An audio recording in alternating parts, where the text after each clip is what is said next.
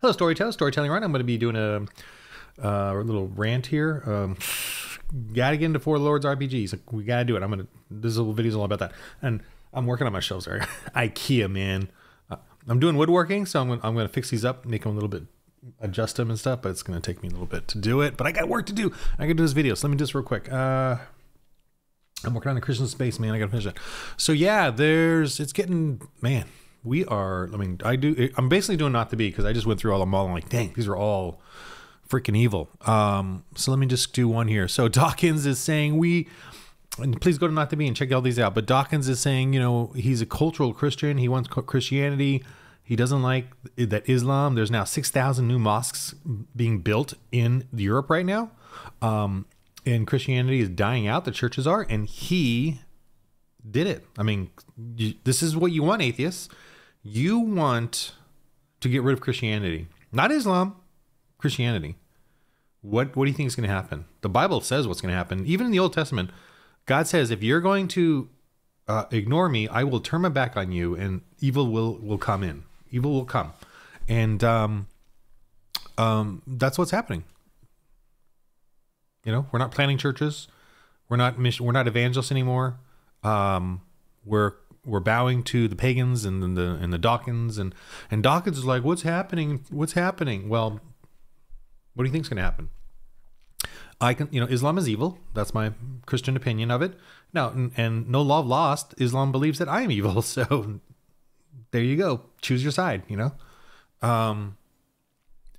So cultural Christianity, there cannot be cultural Christianity if you don't have Christians, if you don't have churches.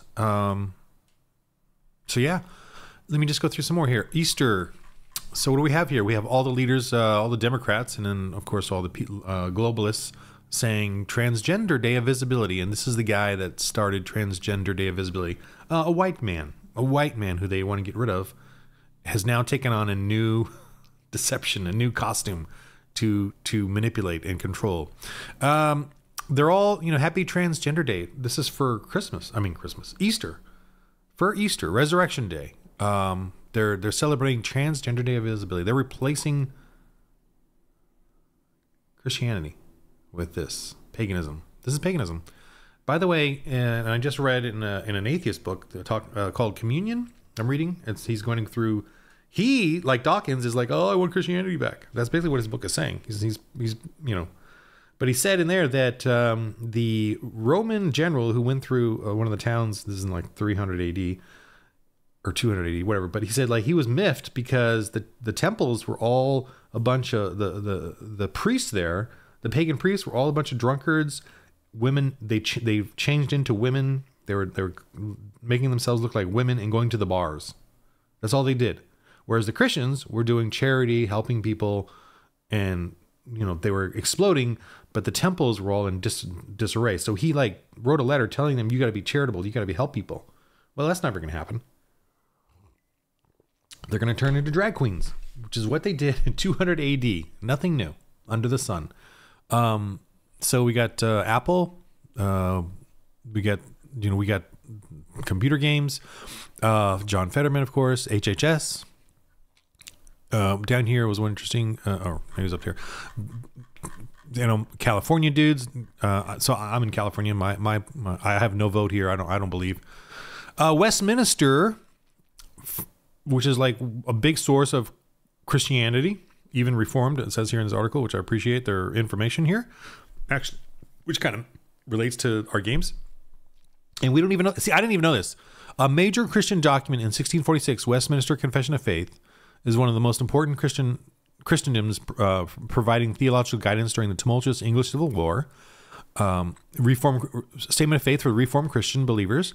So it's stuff like this where you and I need to get off of Marvel and Star Wars and D&D fandom and Wikipedias, and we need to start making the Dark Ages RPG where you play a Christians in church history, building churches and evangelizing.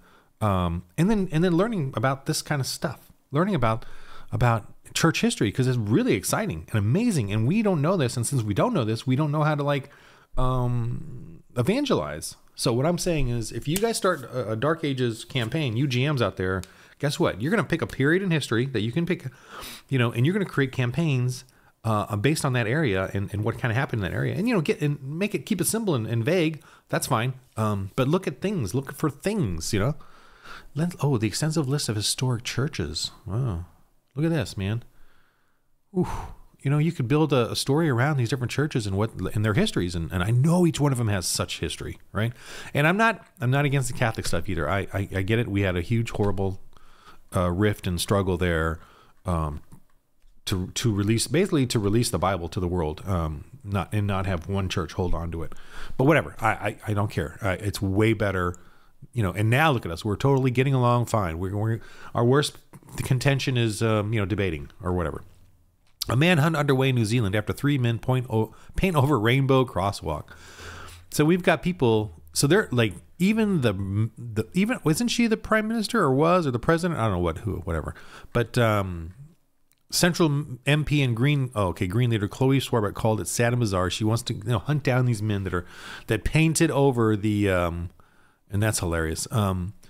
Painted over the things, because this is a political statement making us all conform to a way of thinking. This is political and religious. It's like Islam. Same thing. Islam and LGBTQ woke are the same thing. Okay, they make it look different, but they're the same thing. Tyranny and mind control. That's all they are. In Christianity, I cannot force you to believe in Jesus Christ, but they can. In Islam and in LGBTs, the woke, they can force you to believe in their right. I cannot force you to. Now if you read the New Testament, the only force that we have is the New Testament is kick you out of our church. That's it. That's the main force that we have as Christians. Now, I know you're all like, oh, but Christians have oppressed people in the world. Well, once if we get in a majority in an area, we're gonna ask for a certain level of morality, a standard. With our children, with the families, and with the society. Yes, I understand that. But what we cannot do is force you to believe in Jesus Christ as your Savior. So you can be a cultural Christian in our world, and we Christians have to accept you that way. We just don't have to accept you in our church. Like, we can't let you steal. We can't let you murder babies. We can't let you sexualize children. And I understand there's the sodomy laws, which were oppressive to gay people back in the day. I get that. That's again an issue that we have to decide. And I'm not for or against at the moment, but like if I had all the power of Christians in the world, and to arrest, let's say we had a full-on Christian culture and we were arresting homosexuals, would I do that? I don't know. I maybe, yeah, I don't know. 18 and over, I don't know. I'd have to, I don't know. It would be a legislative thing we have to figure out. Be honest, and I'd probably just leave it up to people who were doing it. They were Christian. Would they do it? Would they not do it? I don't know. We had it before. I know we did. We had sodomy laws before that stopped. And I'm not for or against it. I have to research more on it. But look at today. We're being forced to butcher children. So I don't, what else? So here they are. This one. They in a Catholic church. Is there more? Yeah, they interviewed on Easter in a Catholic church the Muslims to free Palestine. So yeah, they don't care.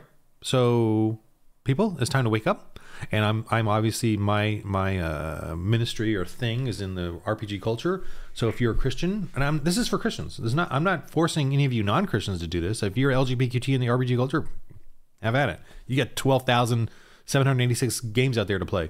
But if you're a Christian, professing Christian, it's time. That's my point. It's time to be a Christian and to gather, corral, clarion call other Christians to gather and start our own RPG culture. And I have a game system to do it for, but you can certainly, I would not recommend like taking D&D or any of the others, right? Because they're just going to try to force you blah, blah, blah. I would recommend you either homebrewing or creating your own.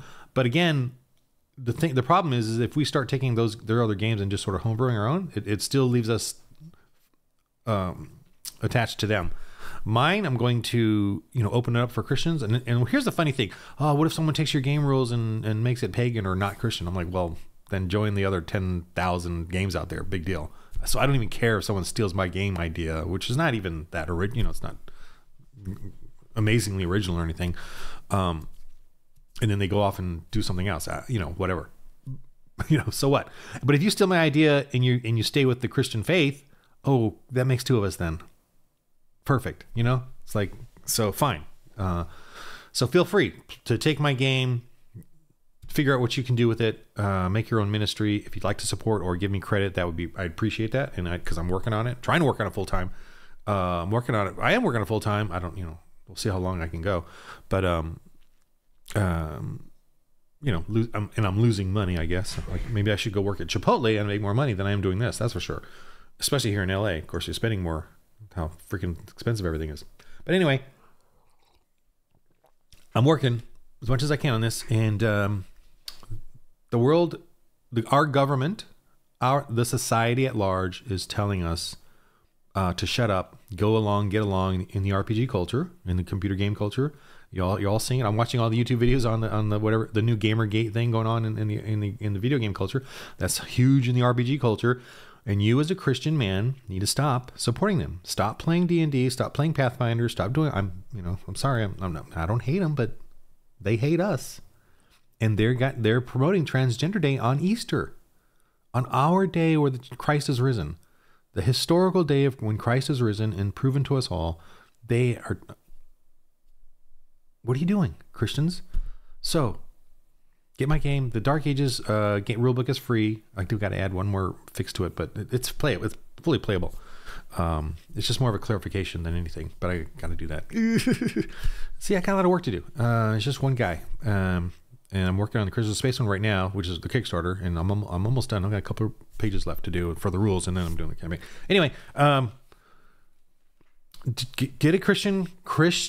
I'm gonna do another video today. I'm actually gonna do 2 more videos today. One on the game itself. I went through all this, and it's like, man, all the Babylon, not the beast stuff, and it's just article after article about attacking our Christianity, our faith. It's fading in Europe. It's fading here in America. And my little corner of this is that we in the RPG culture have allowed it to fade, our Christian faith to fade, because we want to be quiet about it and go along, get along. And yet they're pushing their entire woke ideology on us in the game. It's pagan. Every freaking thing you do in the game is pagan. Every mechanic. And I am showing you that, no, we can have a mechanic that is Christianity for sure. Anyway, all right, I'm gonna do that video next. I got to do that. All right, in the game of life, roll holy dice, because they're out to get us.